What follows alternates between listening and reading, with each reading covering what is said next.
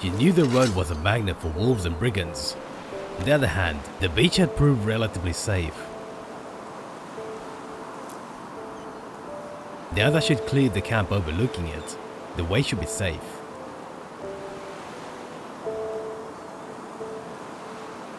There were some fishing nets and cages. Abandoned maybe. Maybe the fishermen were out in the boats.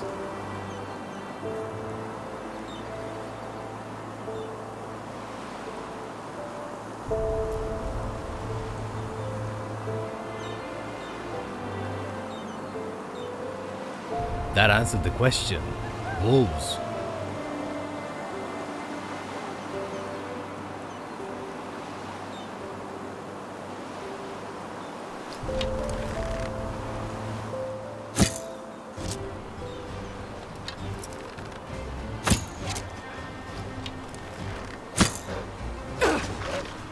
She had learned that she could use her longer height to keep the wolves off her.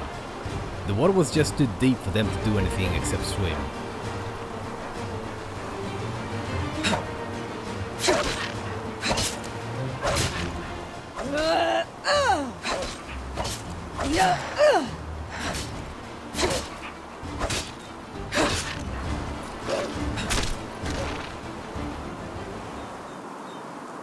Ah yes, corundum. She knew that she could smelt it with iron to get steel. Just beyond that, she saw a house. It was more than just a fisherman's humble shack. It was in too good condition to be abandoned. Looks like the owner's not home. Probably some rich fop's vacation house. And it's pretty well locked. Maybe even some tinkerer's house. The tools and materials on the table were only useful to handy people. Yes, probably someone who came for some fresh air, but spent most of their time elsewhere. That elevator reinforced her thinking that this was some tinkerer. There's probably some workshop up there. This was used to get the materials to the second floor.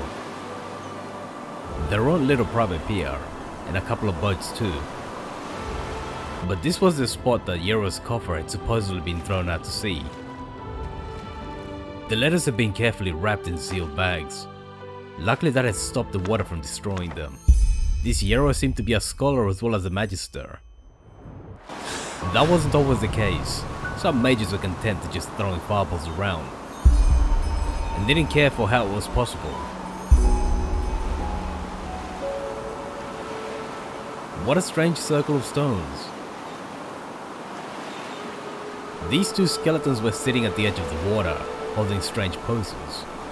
Almost like they'd been turned into statues in the middle of a lively debate, and the flesh worn away by the wind over time. They'd not left any clues, and all she could do was guess. Maybe the wine had been poisoned.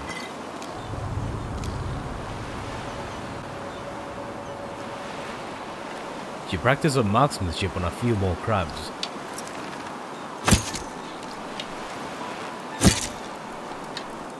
But then came across the biggest crab she'd ever seen, or the remains of one at least. Only the shell remained. That monstrous claw would have snapped her in half if it was still alive. But it was dead, so she jumped on it and took in the vista. Another house, and this one with some kind of monorail. It fit the description that Jesper had given her. The garden hadn't been tended for a while.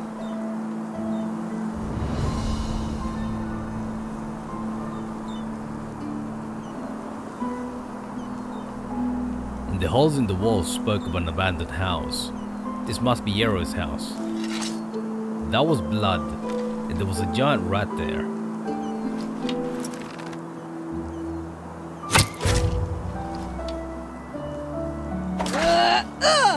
That was the last rat.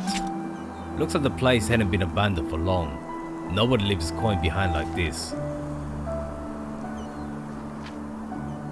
The dark magics of necromancy. Looks like entropy allows you to manipulate life and death, but at the cost of your own life force. Sounds powerful, but might be damning to your soul. illegal in most parts of Enderal, but it seems that there's people who embrace shamanism and death cults. Melee and Scarag, she'd have to make sure not to die in those places, or at least make sure there was nothing left of her to enslave. Had this Yero been delving into the dark arts? Maybe he'd been driven mad by his hunger for power. Maybe his suicidal explosion had been nothing but a necromantic spell gone wrong that sucked the life out of him. Kilenna shuddered to think of what would have happened to those children if the magister had shackled their souls.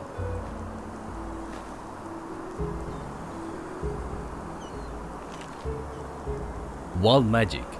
It looks like mages that did not receive training from the Order were unable to contain the temptation of magic.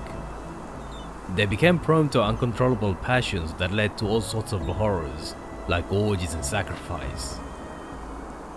Kilenna thought of her own newly discovered magical powers. Was she too going to go insane? Was Yero's fate simply a foreshadowing of her own? So far only healing magic seemed to trigger her fever, but the irony of her situation wasn't lost on her. Healing herself would lead to her death. She'd have to be very careful. The blood she'd seen earlier was dried out rather than fresh. The door was locked.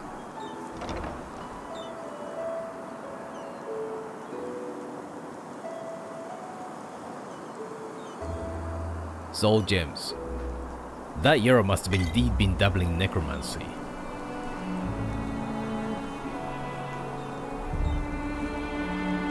Some struggle seems to have taken place judging from all the overturned furniture. Boots, not that magical if Yero owned them.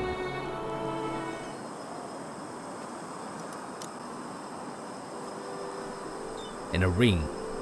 This must have been Yero's private storage room. Some poor soul had died here. Possibly someone who thought this place was easy pickings, but ran afoul of the rats. The blood before the door must have been his, and he must have locked himself in and barricaded the place. He must have bled to death. Sometimes the best treasure was your own life. The place was safe, and it was still only early in the morning. Maybe those letters she had found in Yero's strongbox were now safe to read. Yesterday, when Sira and I sat under the old oak, she said something I can't get out of my head. The greatest peril in life is forgetting one's own ideals. These letters, the testimonies of my path, shall ensure that I don't. Letter 1, 8171 after Starfall. Yesterday, a keeper came into the village to offer me a novitiate. Apparently, old Mother Ilana set forth the matter after she realized I was magically gifted. Grateful as I am, the matter raises a strange train of thought. Maybe, in some grotesque way, it was good that my mother died that day. Why, you ask? Because it opened my eyes. Before, it was my only wish to make Father proud. Father, a fisherman. Now, I cannot help but feel anger when observing the village folk around me.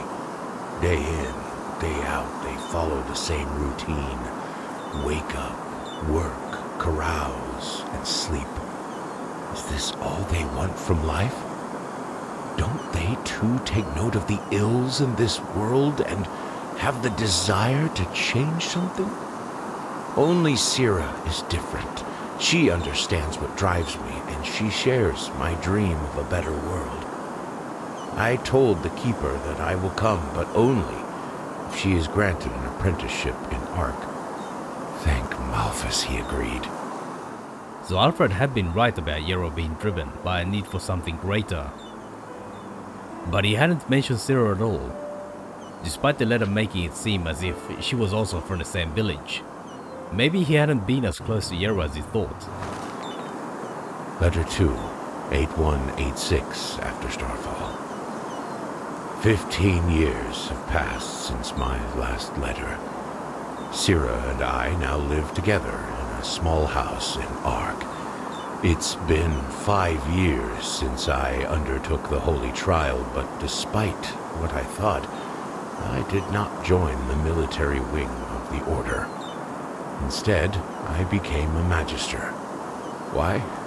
Because the children I teach will shape the future of this world.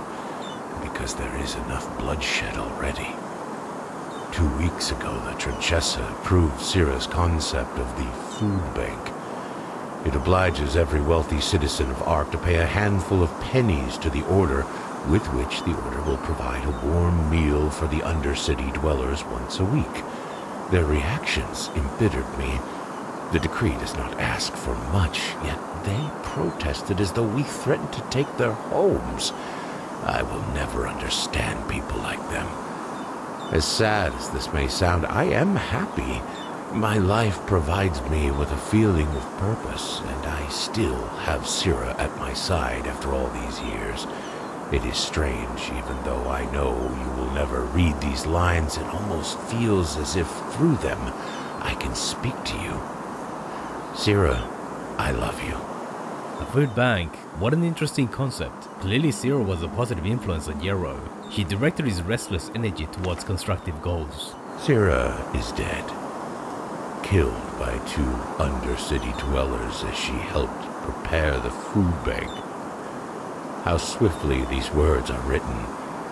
Yet how can I even remotely begin to express this pain, this void? Sira always said it helps to write, yet it doesn't. I sit here watching the ink dry and the letters form the words of a stranger in my own body. I am a stranger when I wake up in the morning. I am a stranger when the sun sets at dusk. I am a stranger when I lie in bed at night. The path condemns suicide as a crime because we all have a purpose in this world. But what is mine? I look ahead and I see 30 winters of solitude. I look back and I see nothing but a trail of broken dreams. Our food bank caused brawls and murder in the Undercity. The rich forced the Trachessa to revoke the decree. So tell me, Malthus, is this my purpose? To fail? My thoughts are chaos and I'm too tired to continue writing. It looks like 1 meal per week just hadn't been enough. The food bank had shown the Undercity denizens a hope that it simply couldn't fulfill. Desperate people will take food when hungry enough, even if it means taking it from the mouths of others. In a way, it was predictable that rioting and murder would happen. Maybe if the wealthy had provided enough money to feed everyone. Maybe if there were less people in the other city.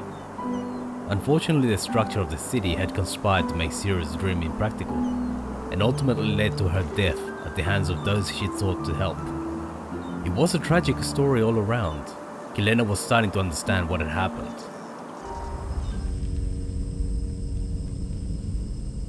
The basement was far larger than she'd expected. This was clearly more like a secret hideout than simply a place to store things.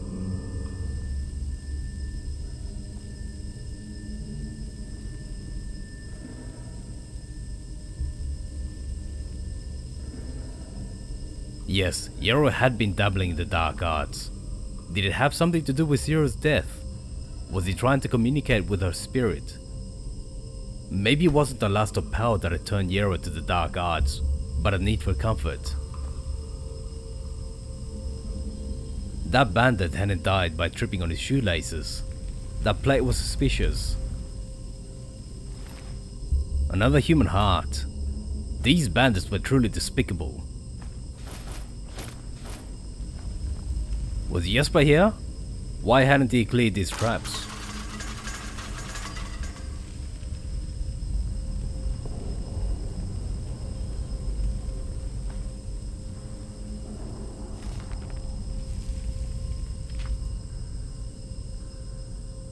Psionics. Apparently you can control the minds of others and make them see what you want. Not surprisingly, he was reviled by society, especially the nobility. It seems that Yero delved far beyond the bounds of path magic.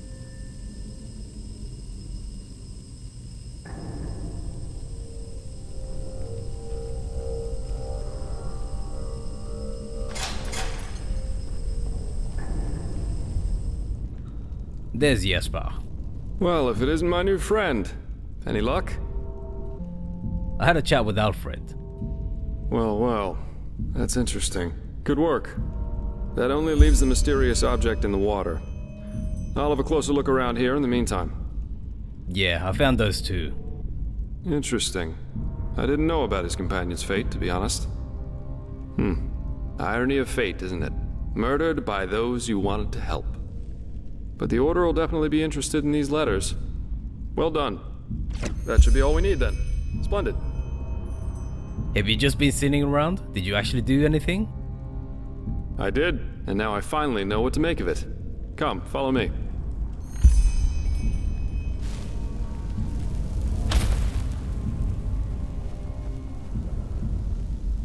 This place was bigger than she thought.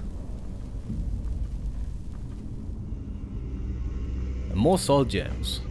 But it didn't look as sinister now that Kilenna knew what Yero had tried to do.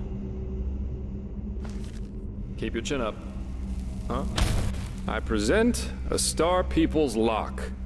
And I bet my buttocks will find another answer behind that door over there. A Star People's lock. Never heard of that. Doesn't surprise me. This kind of lock is usually only found in treasuries or castles. But they can be picked, though that's going to be quite the challenge without the bolts. So we need bolts, right? Normally, yeah. It's quite simple, actually. Every keyhole has a matching bolt that latches into place once you insert it. And once all the keyholes, 5 in our case, are latched, the door the lock protects opens up. If you don't have the matching bolts, however, you should prepare yourself for the most frustrating break-in of your life. That is, if you don't happen to be Jaspar, who knows a little trick. Do tell, oh Master Locksmith. You can use wooden sticks instead of bolts. They'll break a couple of seconds after you put them inside the lock, but if you manage to get all 5 sticks into place before the first one breaks, you can basically trick the mechanism. It's all about speed, in other words. So I'd say you do the running, and I'll wait near the pressure plate. You ready? Alright, I'll be your runner then. Splendid. Here are the sticks. Alright, go!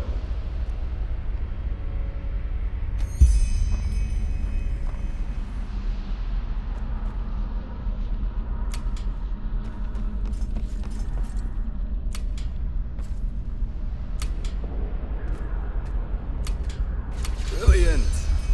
We're really good at this. Now let's take a look and see what the old magister didn't want anyone to see, shall we?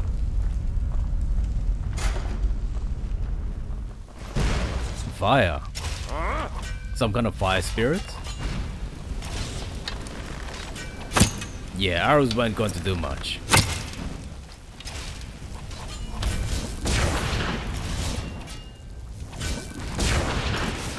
Ice would probably be better, but it looks like electricity works against them. Oh, a fire elemental. And not a weak one. This Yero knew about magic, that's for sure. That leaves us with the question of what exactly this is supposed to be. That's a corpse, but whose? I suppose that's his companion. Though it's interesting that he was already on the wrong side of the law way before his rampage. On the wrong side of the law, how? Well, burials are considered heathen here in Enderall, and have been forbidden for about 300 years now. Here, corpses are always cremated. The whole thing's called the Last Journey. The deceased is taken to a place he or she considered special during his or her life, immediately after dying. That's the only way the soul can move on to the eternal paths. Sounds very poetic, but I'm pretty sure the only reason the Order introduced the law was to prevent plagues. Plus, they might have noticed that too many lost ones running around on trade routes aren't that much fun for wanderers and traveling merchants. Yes, she'd heard of this custom, but was it really a crime? Yeah, but of course that only goes for the little man. The rich and powerful still tend to their family crypts, and there are still plenty of old vaults around from the time before this whole Last Journey thing was begun. And it's good that way. What would life as a treasure hunter be like without the notorious noble looking for family jewels in a century-old grave? So what now? Let's take a look around and see if we find anything.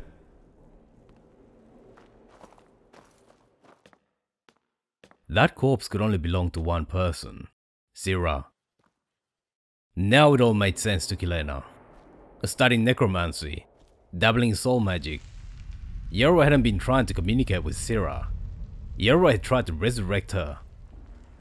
He'd probably given everything he had on this, but failed. Beloved Sira, this is my last letter. In it, I ask for forgiveness, for it was I who murdered you. No, of course it wasn't me who held the knife, but it was me who infected you with my fallacy. The fallacy that the world wants to be saved. It doesn't. Yes, Sira, there's still a part of me who refuses to believe these words, even as I write them. But just one look is enough to prove me a fool. We have so much, yet we are never content. We could make peace, yet we choose war. We embrace hatred over love. And no, Sira, there is no hope, no silver lining, no matter how much we try to tell ourselves the opposite. Mankind is at its end. It has been since some mad god created it for his amusement. A Quranian philosopher once said that there comes a time in our lives when we make a choice to live virtuously, yet in austerity, or ignobly, yet in pleasure. The philosopher called this second choice choosing the void, because this is what lurks behind its pretty face. Do you see it now, Sira, the bitter truth? They all chose the void, all but us, we who dreamed of something bigger, we who were willing to make a sacrifice for the greater good. Just imagine what we could have done if we hadn't been alone. But we were alone from the very beginning. And no, Sira, these words do not come easy. You of all people should know that. I wanted to believe there was hope. I wanted to believe that all one has to do is remain strong, but look where our idealism brought us. Here I am, in front of your dead body, murdered by those you wanted to help. We should have fled to a faraway isle to grow old together, but we didn't. And why? Because I corrupted you with my delusions. I, too, will go, Sira.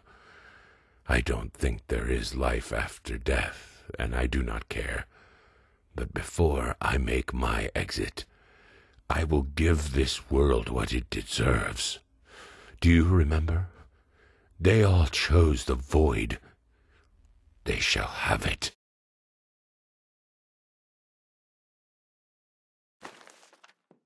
What's that? Let me see. Uh-huh. A tragic ending for a tragic personality, I'd say. Well, I think that should suffice. What do you think about this? Well, what should I think about it? Yero was a self-righteous fool, just like all these do-gooders are. They celebrate themselves as great messiahs as long as everything goes well, but once they fail, it's the bad, bad world that's responsible for it. The wise hermit has a good saying for that. People are only idealists until it starts to hurt. He and his lady should have simply stayed in Riverville. He thought about rebuking Jesper for his flippant attitude, but then thought better of it. Arguing was pointless. Besides, he wasn't entirely wrong. In some ways, Yero's and Sira's food bank had been doomed from the start. Glad you see it that way. So what's next? On to Ark? Yeah, we are. Here, I've got 2 teleport scrolls that can take us right back to Riverville. Just meet me in the tavern once you're ready to go. I have some stuff to take care of, so there's no need to hurry. Farewell.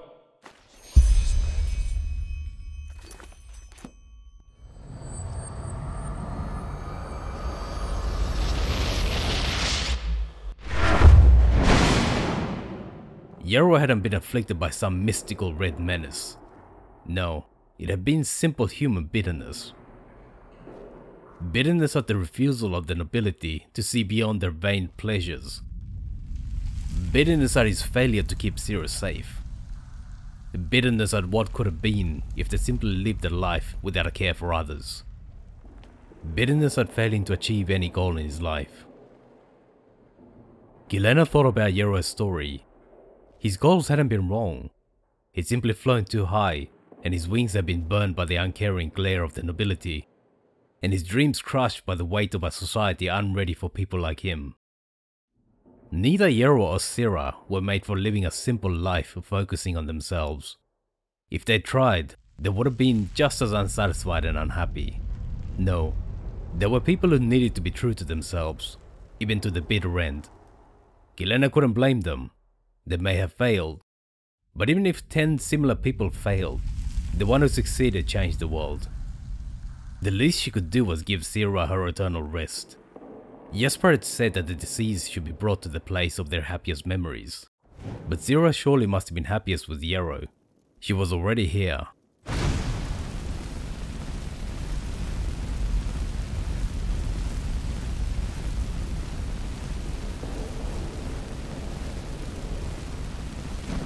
There, it was done. Thanks for watching all the way to the end. Let me know what you thought about it in the comments. Feel free to leave a like, subscribe and hit the bell button to be notified when new videos come out. See you soon.